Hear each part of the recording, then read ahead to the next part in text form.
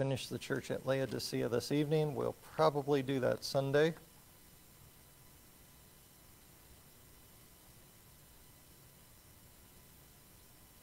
Let's look at Galatians 5 and verse 22. But the fruit of the Spirit is love, joy, peace, long-suffering, gentleness, goodness, faith, meekness, temperance. Against such there is no law.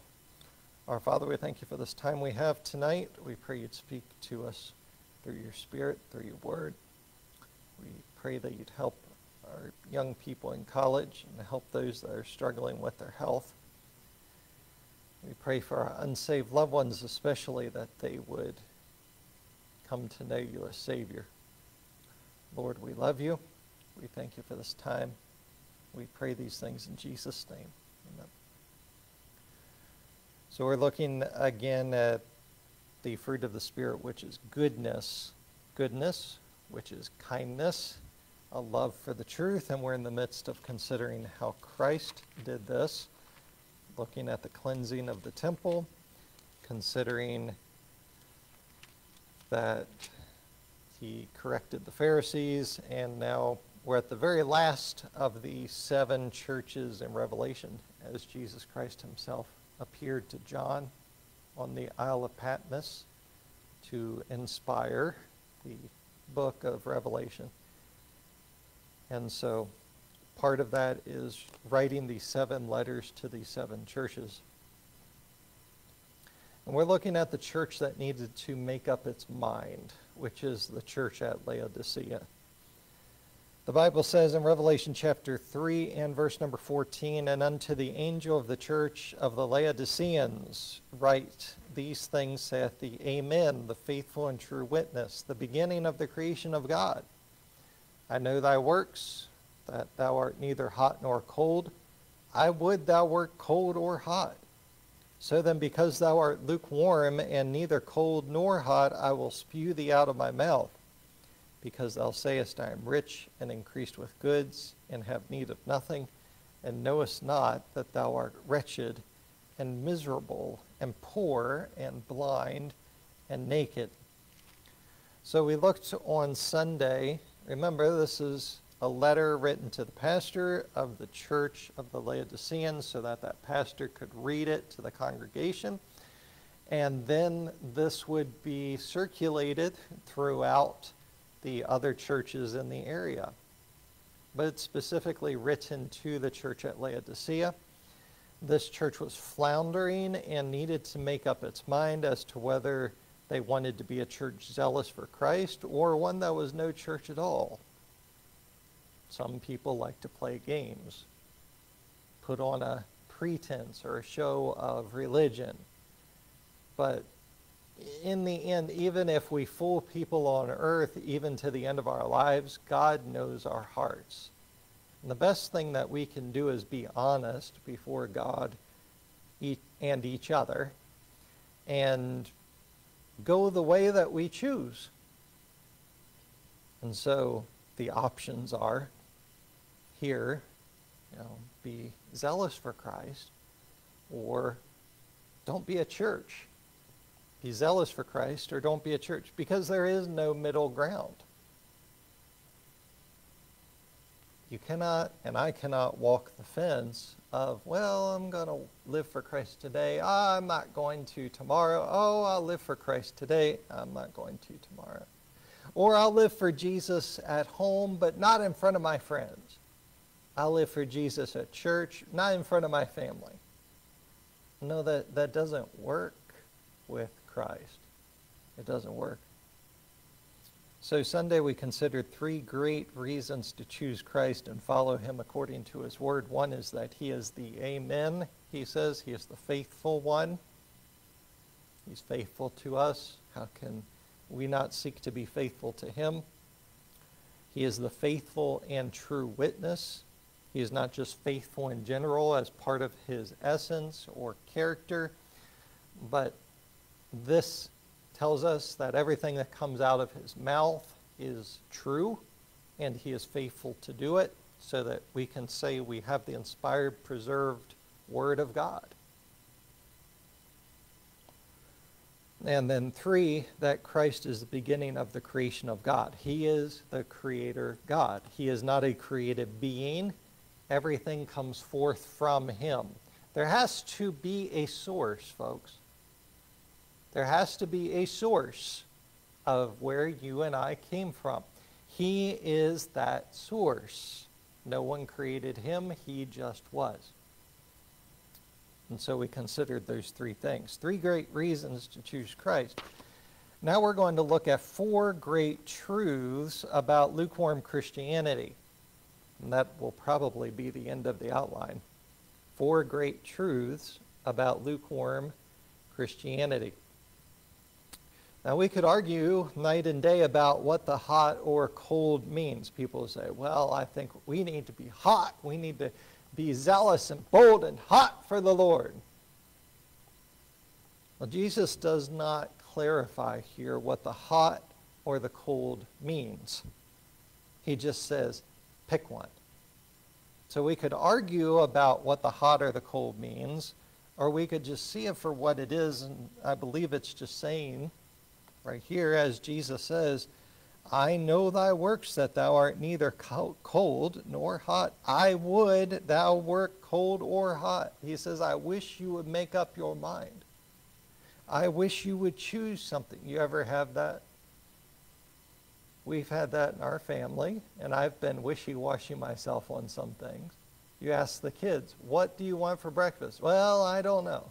What do you want for supper? Well, I don't know. Not that we really give a lot of choices there. Where do you want to go eat? What do you want to watch for a movie? Or on the TV? Well, this. Well, that. Or it could be, just pick something. And that's all Christ is telling us. Make up your mind. I would thou wert cold or hot. So then because thou art lukewarm and neither cold nor hot, I will spew thee out of my mouth.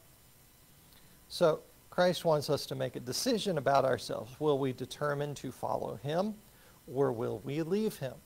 If you sit here tonight, and me standing, and say, I have decided to follow Jesus, then you better have decided to follow Jesus.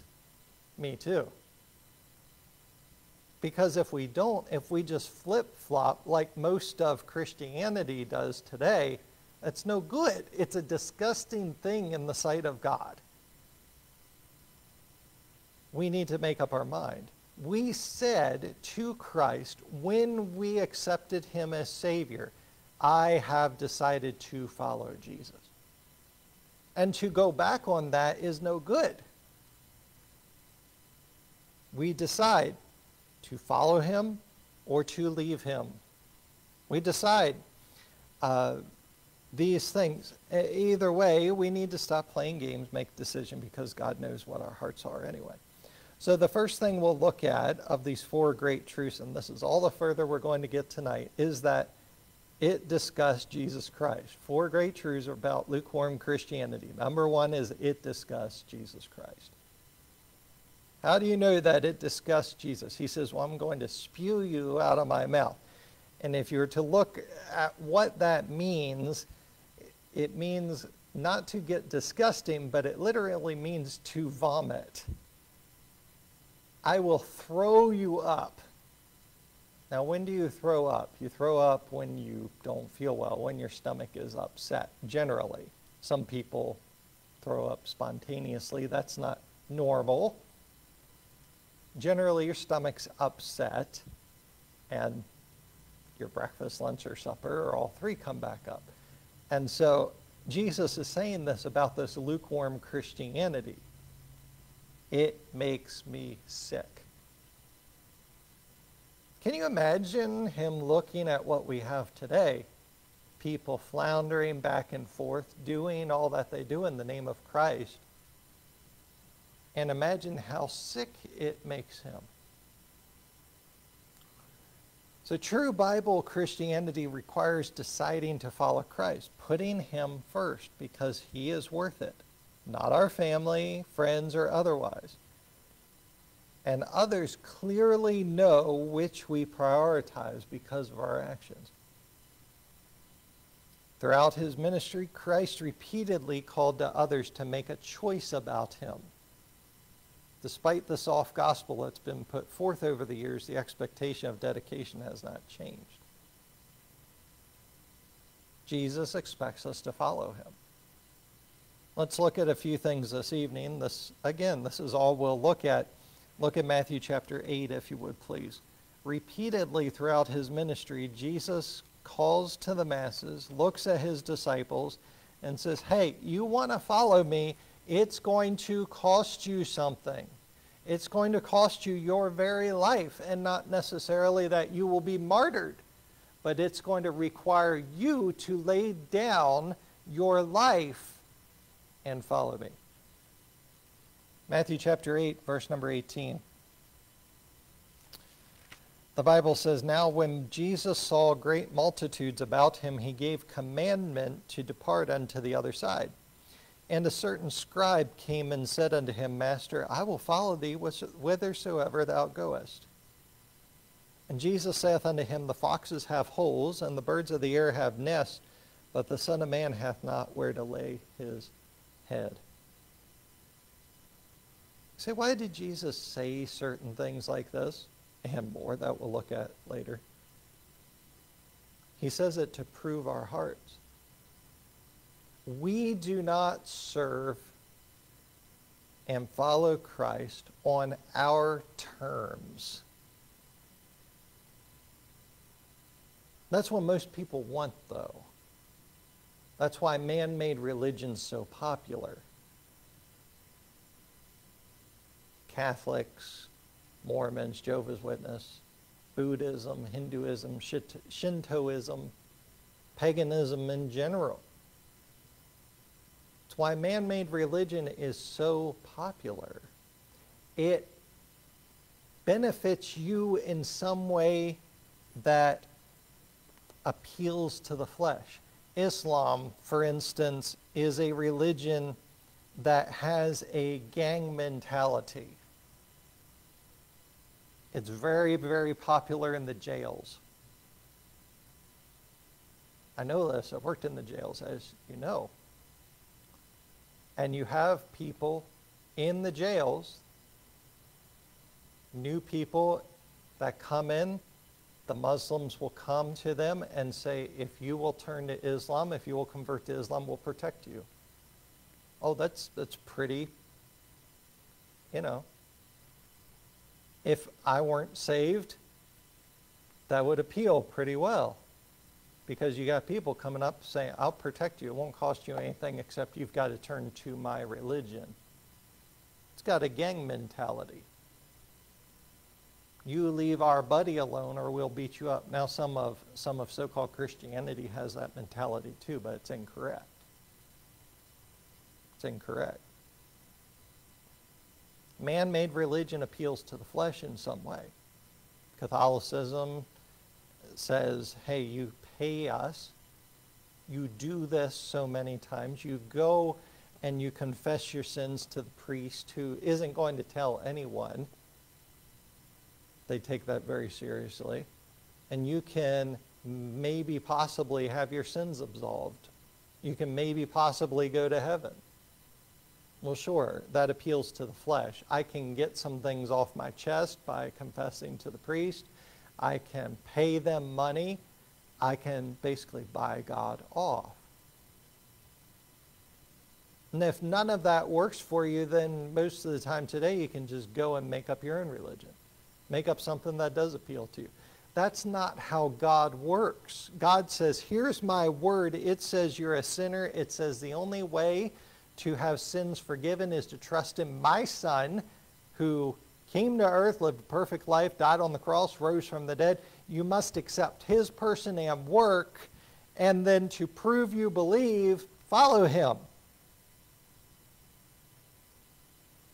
That doesn't appeal to the flesh much at all. You think Jesus looking at this scribe saying, hey, and the first thing, hey, if you follow me, you've got to give up your luxuries. You think that appeals to the flesh?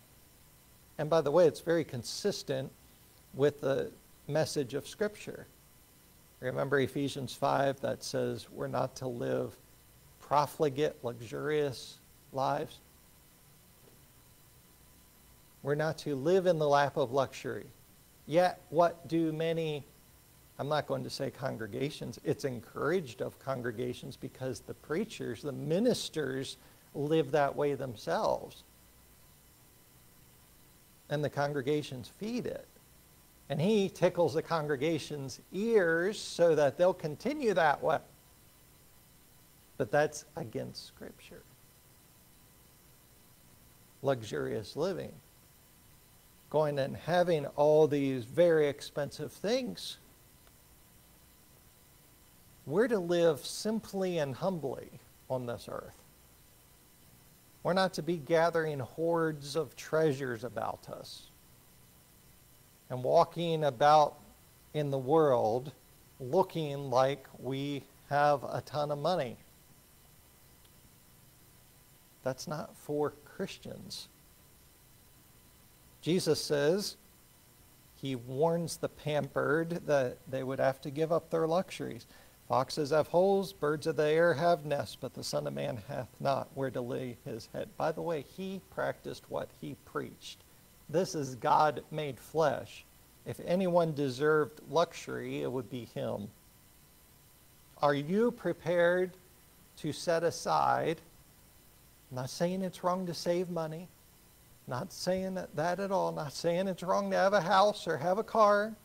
It's wrong to have a luxurious house or car. You say, well, what does that entail? More than you need.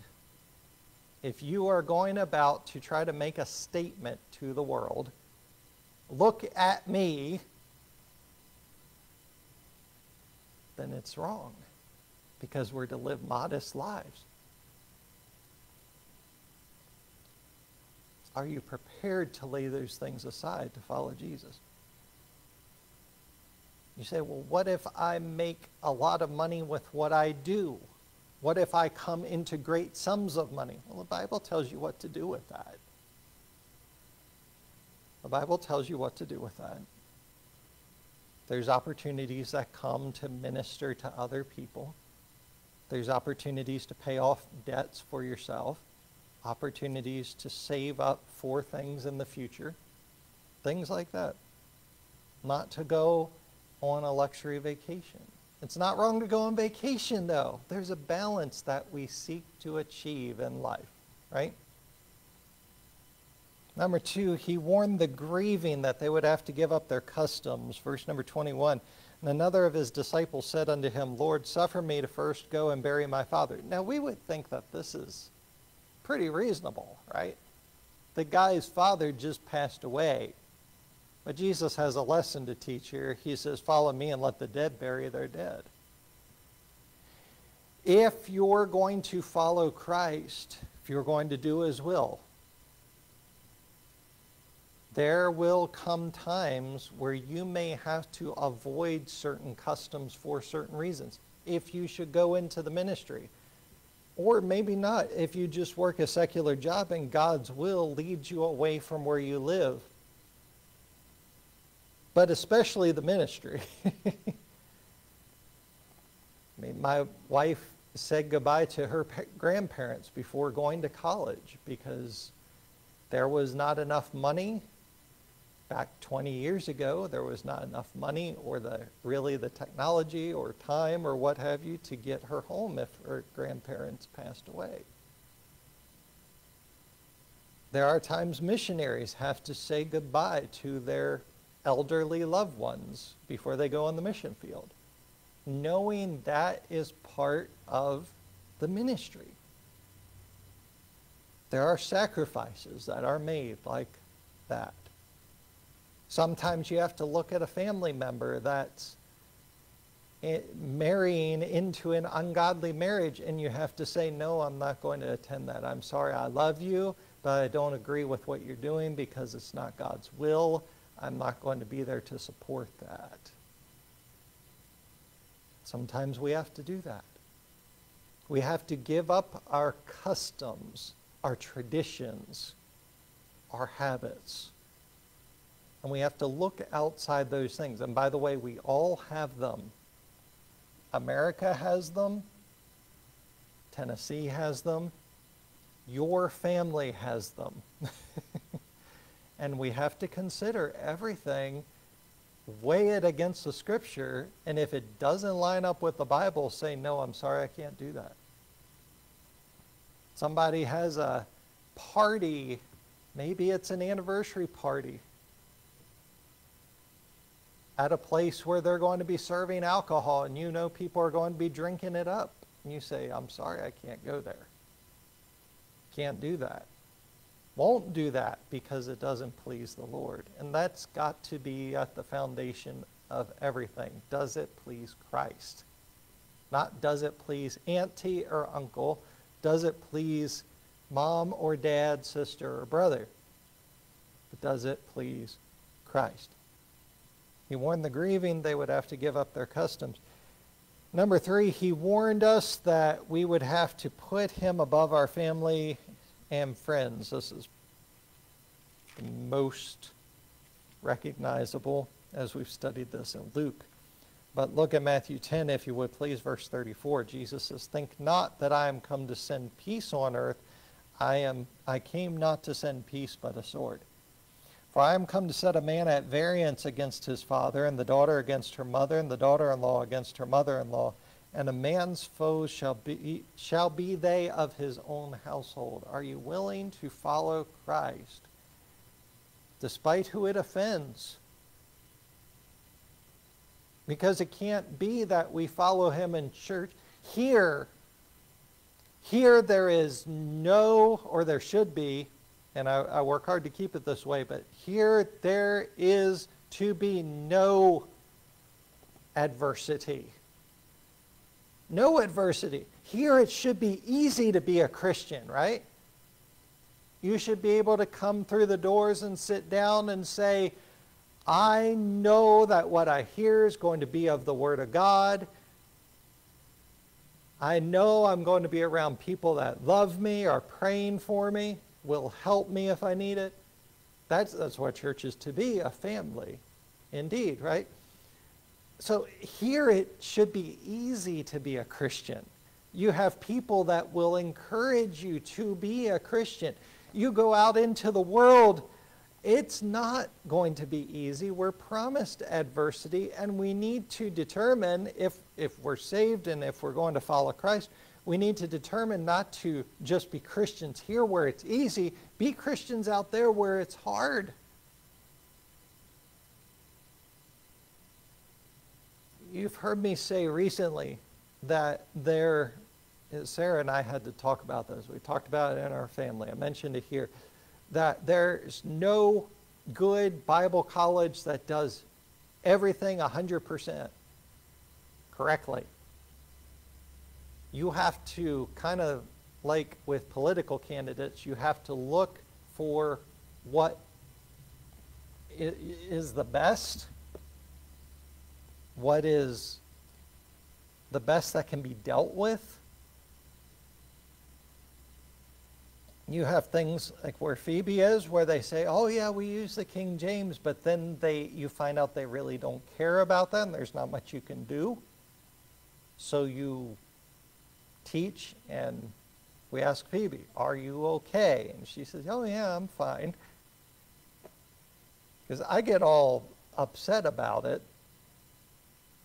And I told her, I said, it's just because you're my daughter, and I expect everything to be 100% on point for you because you're worth it. And I just have to settle down. But still, you have to be able to look and say, yeah, I can handle this. And that's what church is to prepare us for. It's what discipleship is to prepare us for. It's what a daily devotional life prepares us for. Because, folks, there's a world out there that hates your Savior and mine, and thus will hate you, and it will come out at times. They are in your family. They are at your workplace. It's just the truth of the matter. We have to be prepared for it. And Jesus is telling these people that right here. He says, hey, I didn't come to create flower wreaths, put them around everybody's head, join hands, sing Kumbaya.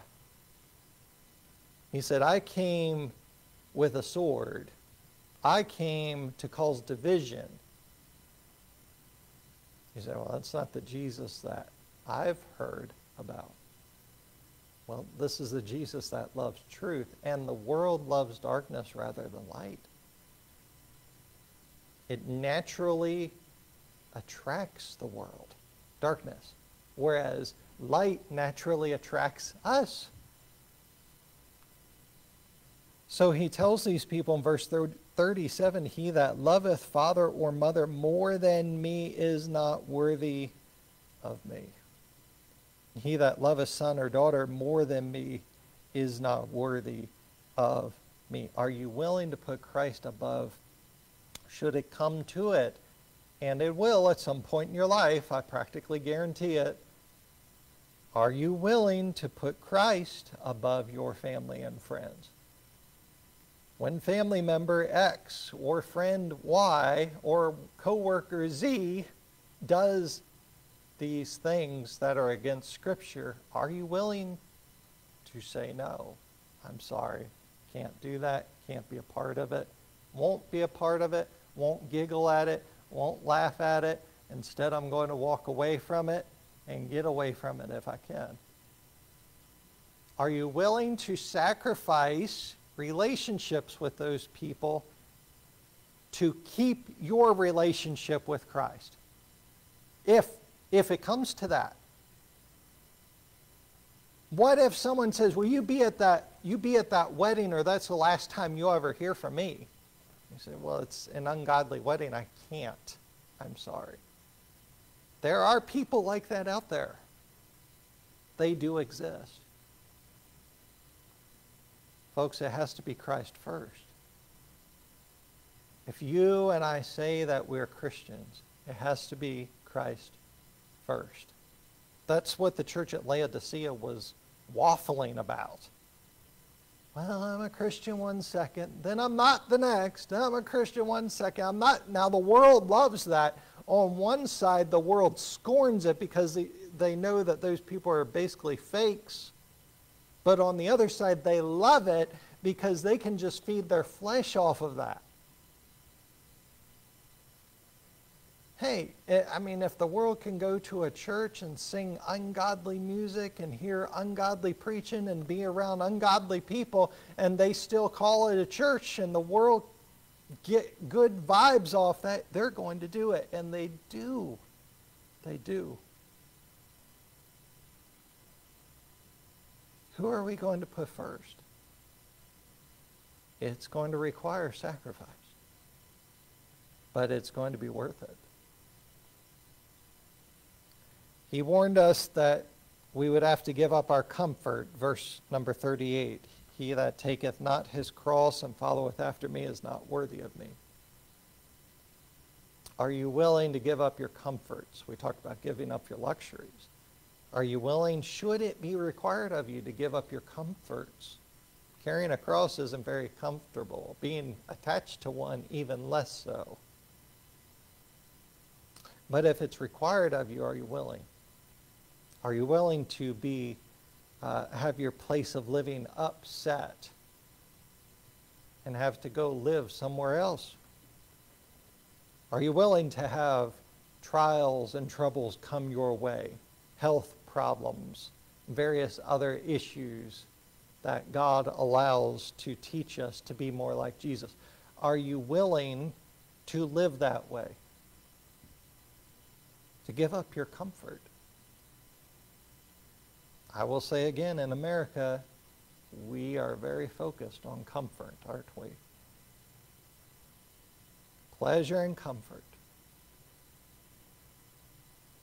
Jesus says you need to give that up.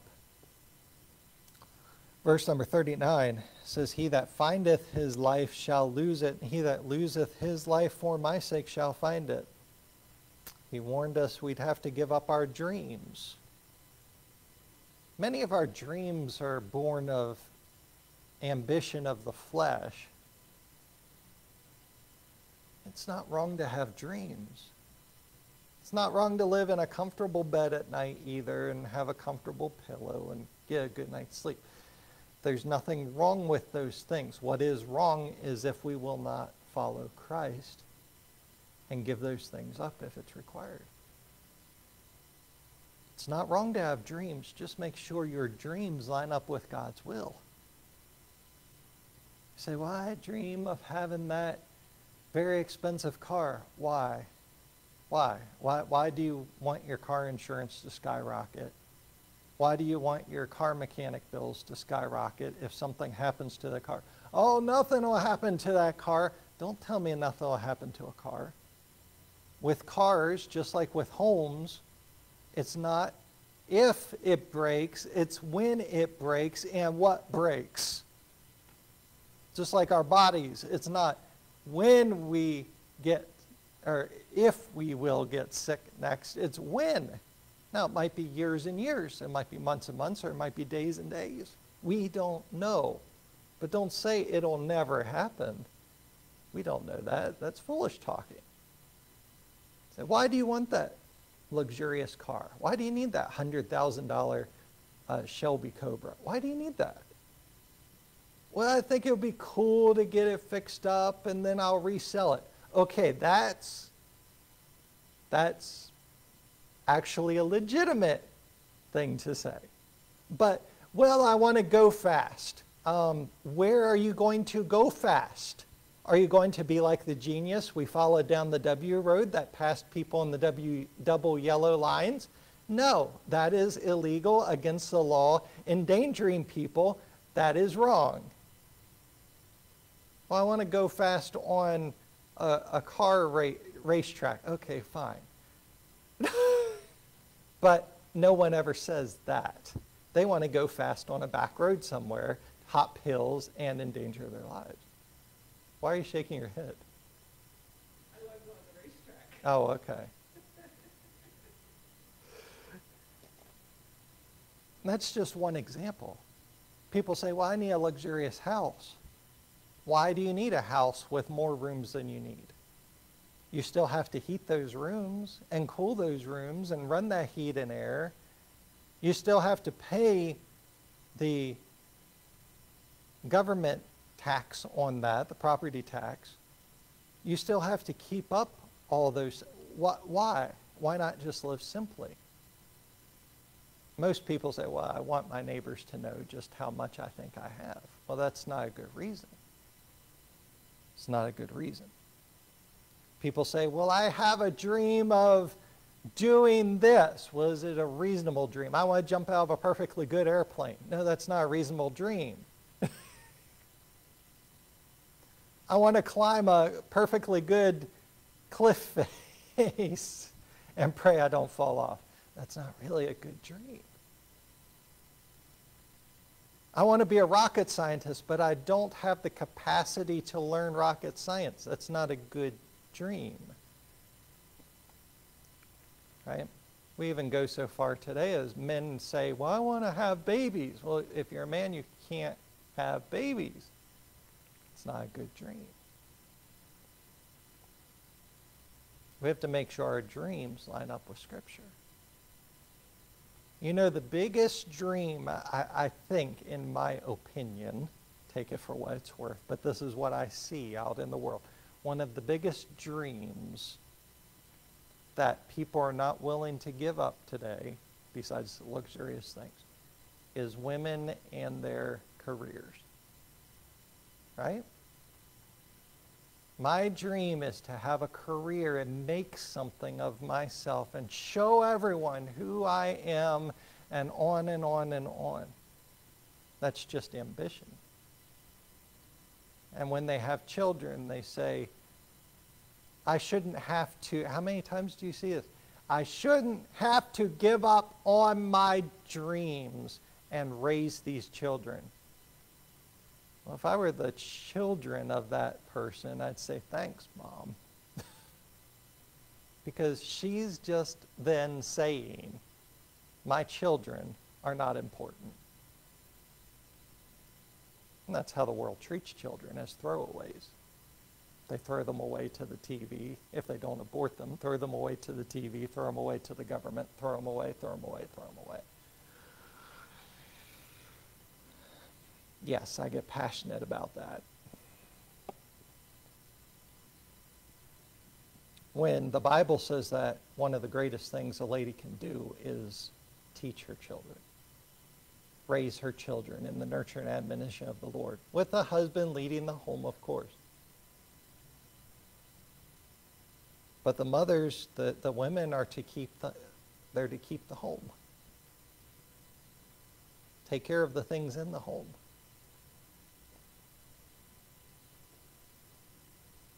We have to make sure our dreams line up with Scripture.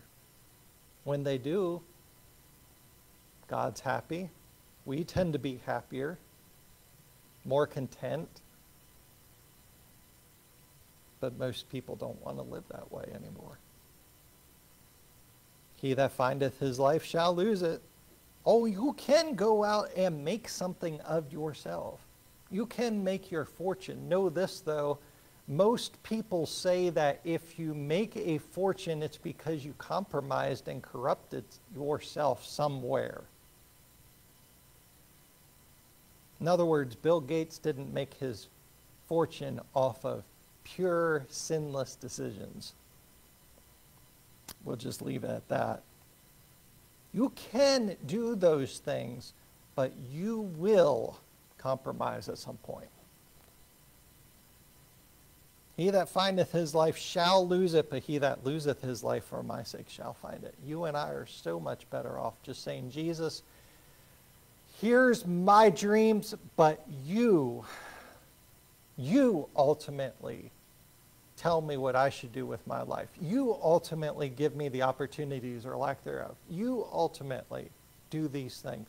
Order my life for me because, as Solomon said, I'm but a child. I know not how to go out or to come in. And God does know what's best for us. He warned us that there was no room to look back. Look at Luke chapter 9, verse 62. Luke chapter 9 and verse number 62.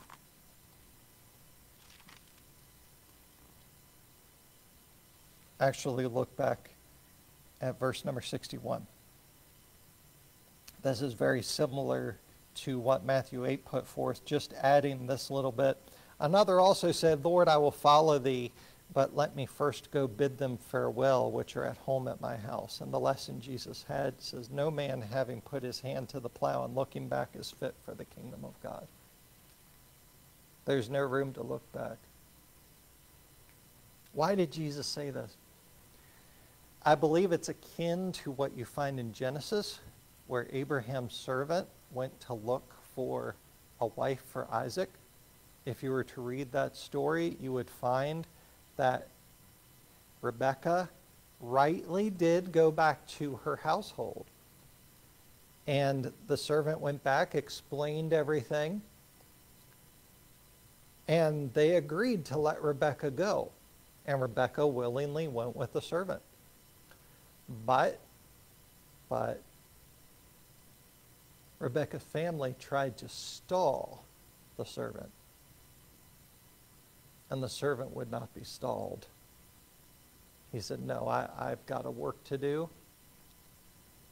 Let me go do it. There's another story in the book of Judges where a man stayed with someone and the man stalled him. And that man allowed himself to be stalled.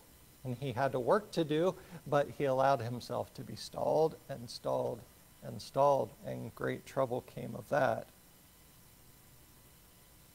So imagine this man going back to his family and saying, I'm going to follow Christ. His family could have changed his mind and said, no, you have responsibilities here. You need to do this instead when he was to follow Christ. Now, if you choose to follow Jesus, let no one sway you. And if you truly are saved, you will let no one sway you either. That's what this means in verse 62. You've chosen a work. You've chosen a path for yourself. You've chosen someone to follow. You've chosen a foundation for your life, a book that you will live your life based off of. Let no one turn you back from it. No man having put his hand to the plow and looking back is fit for the kingdom of God. There is no room for glancing back and saying, and I do this too, and I have to catch myself. There's no room at looking back and saying, I wish I would have. I wish I would have. I wish I would have. No, we follow Christ according to his word, the best we know how with the knowledge that we have at that time. We keep going forward. We keep learning and growing. That's the Christian walk. And eventually we end up at the end of the work, having learned what God would have us to learn, having done, hopefully, what God would have us to do. There's no room to look back. If you say, oh, I wish I would have made this choice and I could have made so much more money. No, it's not about money, it's about Christ. Christ can take care of the money. I wish I would have gone to this place or that place. I find myself wishing sometimes, I wish I never went to the college I went to. Well, I never would have met my wife, probably. So I can't wish that especially.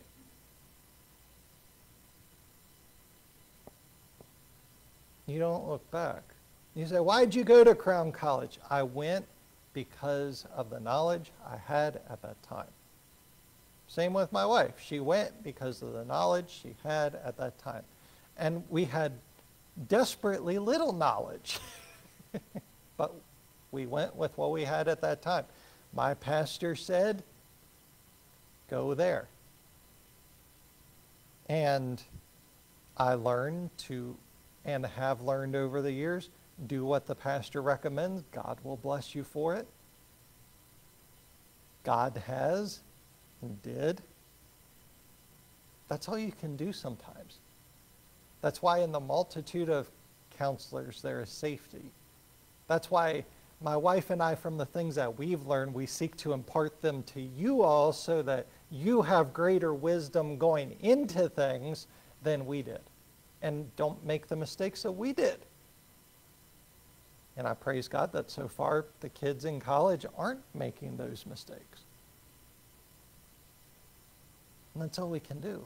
But there's no room to look back and say, well, I wish I never would have done this. Were you following Jesus? Well, as far as I know, with the knowledge I had, then just let it rest. I wish I never would have followed Jesus. Why? Well, I wouldn't have this problem. Well, you don't know that. You don't know that. My family would like me more. You don't know that.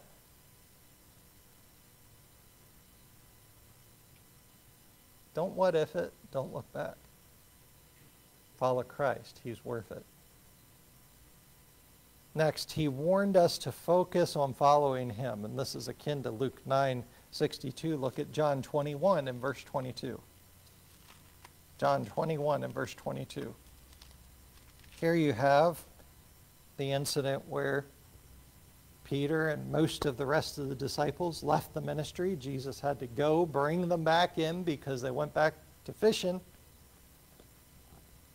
Jesus had to sit down with Peter and say, Simon, do you love me? Getting to the heart of the matter, Simon, do you love me? Simon, do you love me? And once all that's settled, Peter and Jesus are walking together. And he says in verse number 20, Peter, turning about, seeth the disciple whom Jesus loved following, which also leaned on his breast at supper, and said, Lord, which is he that betrayeth thee?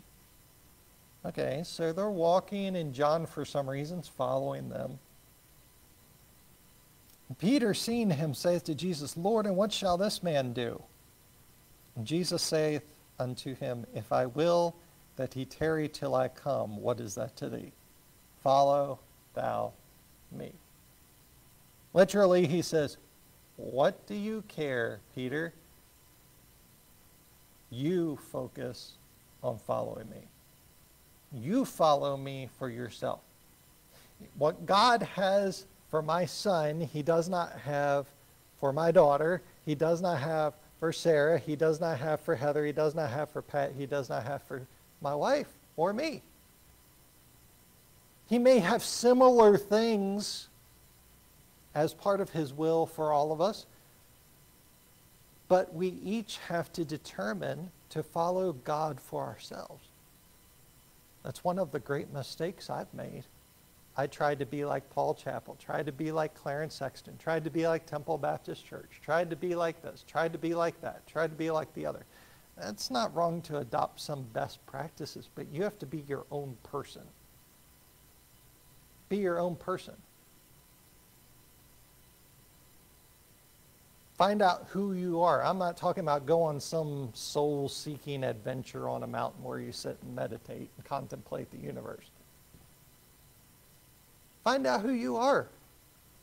What does it mean to be James or Andrea or Sarah or Heather or Pat or the other Sarah, which is the first Sarah. There's Sarah the first, Sarah the second. What does that mean? Or are you just someone's puppet? There's a lot of people that are just someone's puppet. They don't know who they are. They don't know what they're capable of. That's one huge reason, if you were to say, why did you send your daughter and why did you recommend to Matthew to go away 5 and 6 hours away? Why did you recommend that? So they could get away. So they could find out who they were. So they could thrive, struggle, whatever they're going to do, so that they could be on their own, though with contacts and help, but they could be themselves without mom and dad around, sister, brother sometimes around. Andrea says, well, I'm going to go be with Phoebe at college. Yes, that's fine. I'm not talking about that. Not talking about that. They can be themselves. Why do we encourage them to go get a job off the mountain? Why don't I groom Jimmy to be the assistant pastor of the church, as many ministers do? Because these kids need to be themselves. They need to interact with the world, interact with their peers, interact with people that aren't us at times.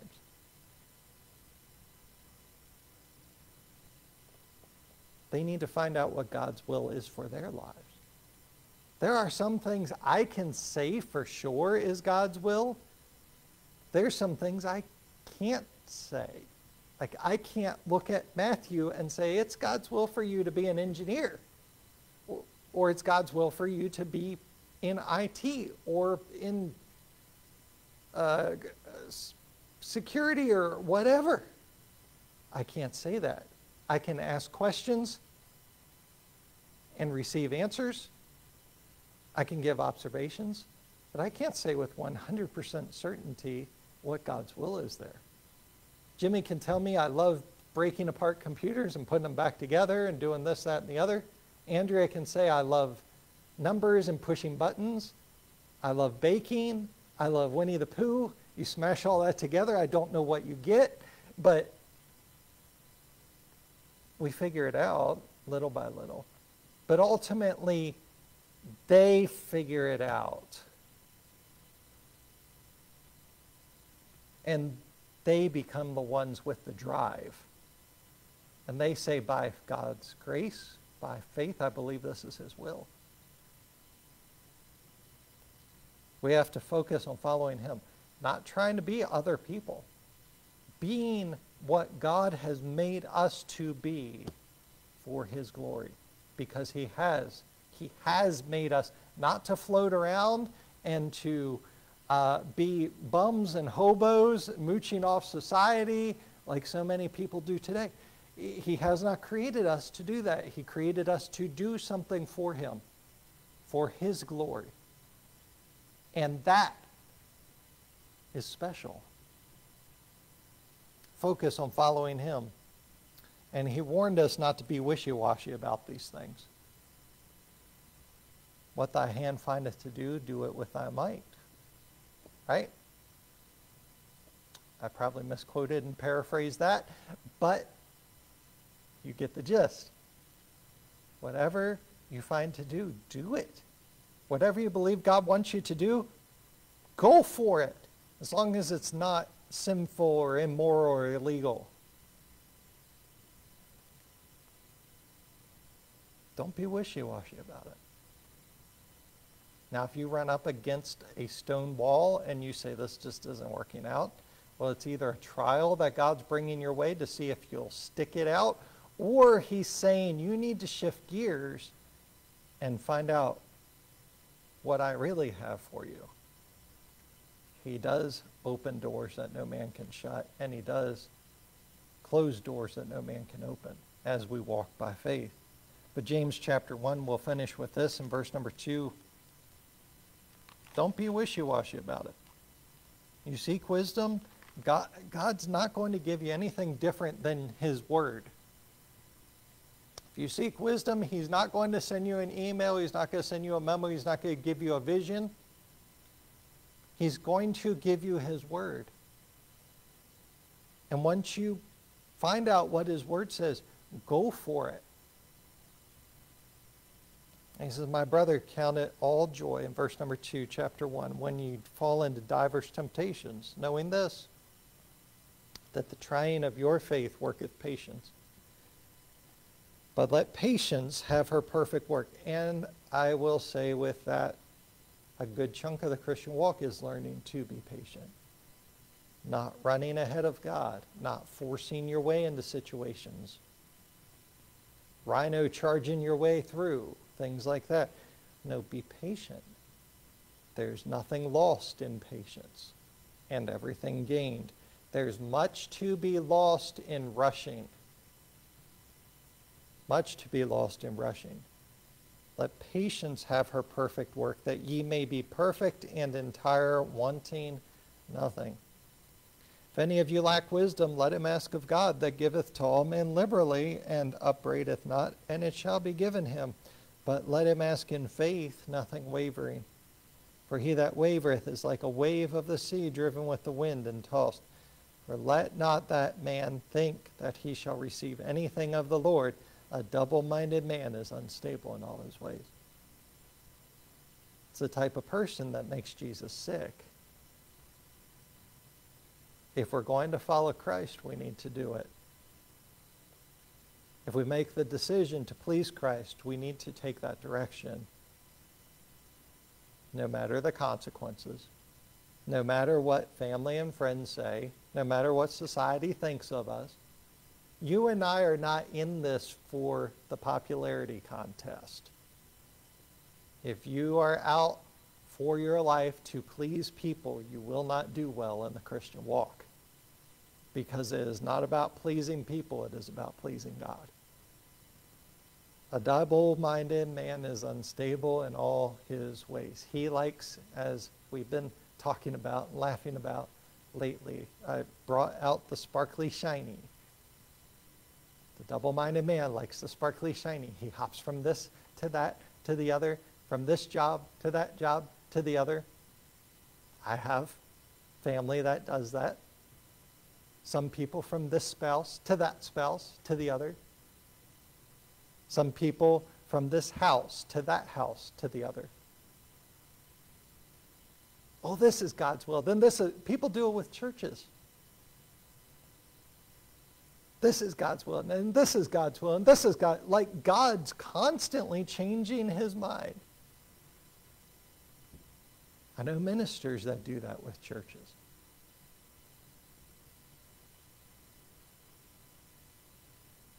We have to be careful because it makes Jesus sick. We don't want to be the wishy-washy Christian. We don't want to follow lukewarm Christianity. We have to choose to be hot, choose to be cold. Father, I pray you take these things this evening. Help us. Well, thank you. We pray in Jesus' name. Amen. Any prayer requests tonight?